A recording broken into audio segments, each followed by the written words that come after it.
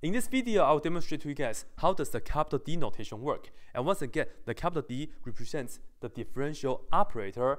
And in this case right here, capital D represents to take the derivative with respect to t, okay? And I'll work out these three examples right here. And the deal is that we'll do this inside out, okay? Let's look at the first one here. Well, with that being said, I will just write down the first d plus 2 on the outside. This is still just chilling on the outside, okay? We'll focus on the inside first. Put on bracket. And now we'll pair things up. You see, d and t to the third power. This means we have to differentiate t to the third power. And the derivative of t to the third power, as we know, of course, is 3t squared, like that, okay? And now we continue, differentiate negative 8, we get 0, right? Because this is just a number, so we have 0 for the derivative. And we continue, negative 1, this is just a regular negative 1. Negative 1 times t to the third power, it's just a regular multiplying. So we have negative t to the third power, and then negative 1 times this, of course, is plus 8, like that, okay? And next, we'll just, let's see the operator d plus 2. And to do so, we pair things up. We are going to first differentiate 3t squared, and that will give us 6t to the first power. The derivative of 3t squared will give us 6t to the first power. And we continue. We differentiate negative t to the third power, we end up negative 3t squared. And we differentiate positive 8, we get 0, so we don't need to put that down. And then we continue. Now this is just a number 2, so 2 times that, which is plus 6t squared, and then 2 times that, which is negative 2t to the third power, and then 2 times that, which is plus 16. So that's the result. Of course, we can combine like terms and then put this in the nice order that we want, right? So we do that. Altogether, let me write this down, negative 2t to the third power, and this and that can be combined. Negative 3 plus 6 is plus 3, and that's a t to the second power term. And we have the positive 6t, so plus 6t, and then plus 16. So this will be the result for number 1. And as you can see for number 2, the deal is that all I did was I switched d minus 1 and d plus 2, right? So this is going to demonstrate if the order matters or not. But based on the setup right here, we still do this inside out. And we'll see if we change order, if the result is going to change or not, okay? So with that being said, the first part, the d minus 1 stays on the outside for now. Let's put on the bracket. And we will first differentiate t to the third power. That will give us 3t squared. Differentiate negative 8 is 0, so don't put it down if you don't want to. And then this is the regular 2. 2 times t to the third power is plus 2t to the third power. And then 2 times negative 8 is negative 16, like that. Okay? And then we continue. Differentiate 3t squared, we get 6t to the first power. We differentiate 2t to the third power, we get plus 6t squared, right? 3 to the front minus 1, so 6t squared.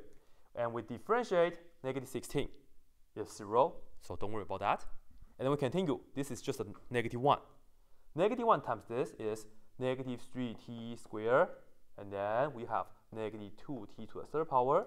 And then we have negative negative becomes plus, right? So plus 16. At the end, we see that we still have the same thing, right? Negative 2t to the third power. And this and that one should do like this. This is plus 3t squared, and then we have the plus 6t, and then we have the plus 16. This will be the result for number 2. And notice this and that are the same. So this suggests us that the order of the operators doesn't matter under one condition. The condition is that this right here cannot include any t. They cannot include any variables. If they just have numbers, you can just rearrange them. That's definitely okay. The order doesn't matter. At the end, I'll put on a summary for you guys. Here is the third one. perhaps you guys realize this, what this is. D squared plus D minus 2. In fact, this is the product of D minus 1 times D plus 2. But anyways, let's not worry about this yet. Let me just show you guys what this will mean, okay, based on this setup. So let's forget about number 1, number 2 for the moment. Okay, D squared, this is telling us to take the derivative twice. Namely, we have to get the second derivative, okay? So, D2 right here, and we pair up with T to the third power. The first derivative, let me just write it down. The first derivative is 3T squared, right? And then we have to differentiate this again.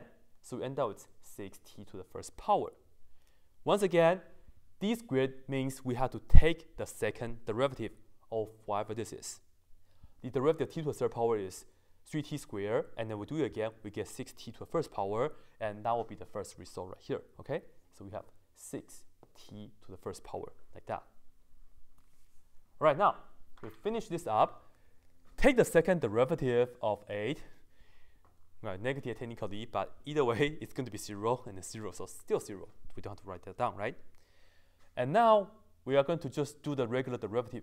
This is the positive derivative, right? So, plus D and this.